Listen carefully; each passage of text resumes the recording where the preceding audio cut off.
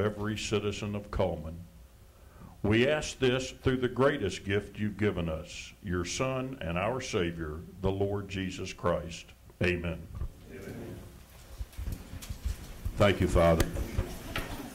Before we get started, there's a couple of things that I want to mention to you. That first of all, this mayor and this council, I don't know how they voted, and they don't know how I voted. We stayed out of this election. We didn't try to influence any newspapers or any developers or anything that people may be saying about us that is totally not true. This petition was started way before the developers ever came to this community, and we have that on record.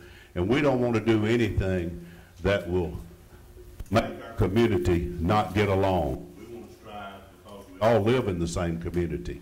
We want to strive to work together, and we want your input to see how we can keep Cullman the way it is now.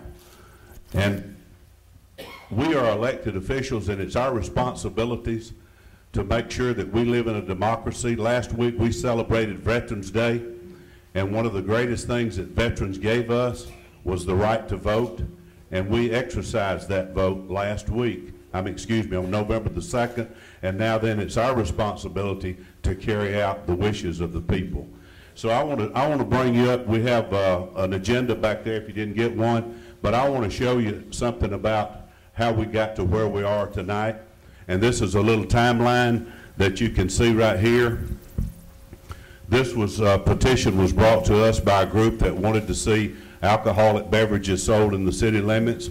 We received that petition on the 27th, and then on the 29th it was verified, and on October the 10th an election was established to be held on November the 2nd. I think that you can see that how we got to where we are and where this council is going is to put the best ordinance in place that we can possibly put into place.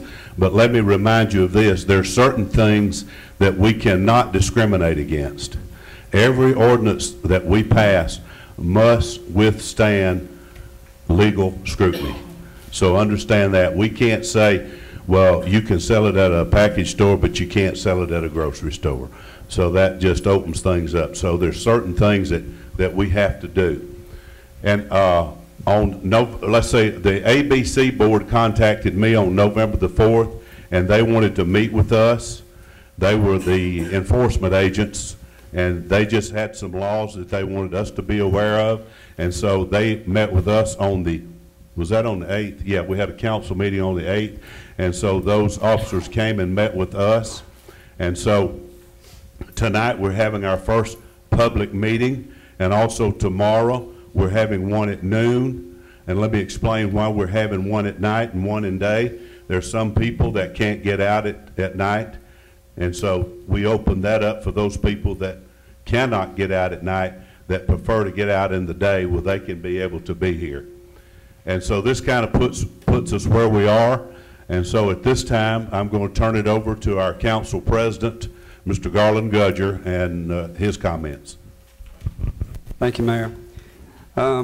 First of all, we're blessed to have such a good community, and the reason we have such a good community is people like yourself is here tonight that want to make a difference in the lives of all of us in this community in the future. So bottom line, thank you for coming tonight. This council and this mayor has been diligently researching individually and together since the wet dry vote on November 2nd. As we have gotten into this, we have learned through state law is more complicated and detailed than any of us had thought previously. There are a lot of issues that are going to affect everyone in this room, and the reason that we're having this, of course, is because we want to hear your input.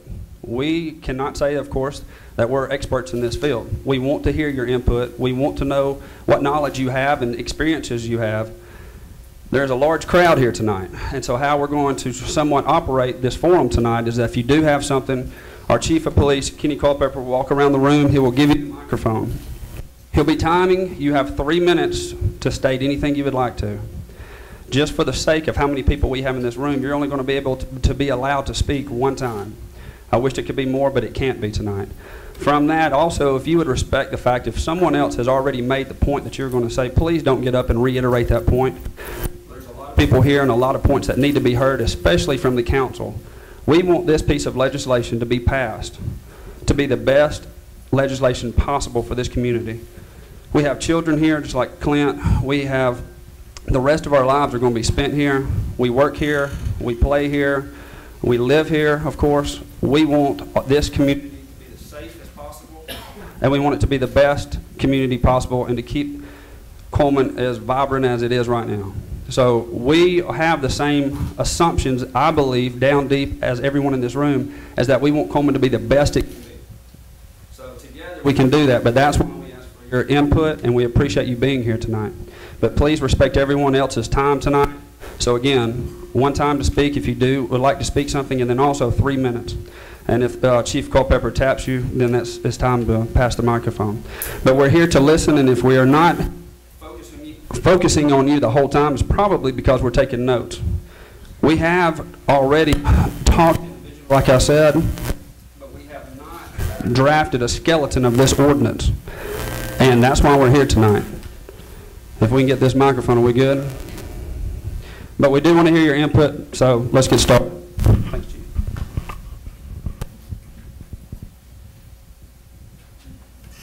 Who'd like to be first? Before we get started, I want to say one more thing. As far as this council goes, this needs to be a forum. If you ask us questions, we might not know the answer at this point. Again, we have only talked about this individually. We have not drafted the skeleton of this ordinance. So if you ask us a question and we don't know, please don't be upset with it. We don't know. But that's why we're here tonight, okay? So please, who would like to go first? Thank you very much. Can everyone hear me? Yes, you can. All right. My name is Your name, Leon Moore. I live address. inside the city limits of Hold on Cullman. one second. Wait. We get one. Name and address. All right. In a city council meeting, usually we'll come up and we'll state your name and your address. If you get the microphone, please do that also for the record, okay? Thank you. Thank you very much. My name is Leon Moore. I live at 906 First Avenue Southeast. I've been living in Cullman about 5 years. Moved up here from Birmingham, Alabama. My father was a policeman for some 37 years in Birmingham. After returning from service, I worked as a deputy sheriff for about 1.5 years in Birmingham as a warden at the county jail. I've had to lock up my friends. I've had to lock up my neighbors, customers on my old paper routes, etc. And my purpose in being here is just to bring up some issues that maybe haven't been discussed before. One has to do with the possession of alcohol by a minor. How strict is that going to be enforced? I got some very good feedback from people associated with the police department, and they say that whenever they find a minor with an open can of beer or something, it's well handled. So possession, that means in a car, in their hands, what have you. The other thing is that I know from living in Birmingham from time to time, minors will hang around a spot where beer is sold. When they see one of their older friends come by, they will proposition that man to go in and buy their beer for them. So I think there ought to be a misdemeanor thing about a minor soliciting beer to be purchased for them. Likewise, the person that goes in and buys the beer ought to be severely punished. So that would be two things. The use of fake and false ID cards, I think, ought to be well addressed, even to the extent of maybe even videotaping that activity or scanning the ID cards in so they could be referenced in the future. I have a question. Is the ordinance going to be available for public comment after it is skeleton out, as you said? I'm familiar with that word. And then available for public comment at some later date. Also, I had a thought that maybe it would be possible to encourage some kind of education program through the school systems as this thing gets started. Because a lot of kids have lived elsewhere. The ordinance may not be severely enforced. So is it possible to, I don't know if it'd be an ordinance, but a program to get a summary of the major parts of the ordinance out to the schools, particularly early on. I think that would be the thoughts that I had for you. Thank you very much for your time. I appreciate it.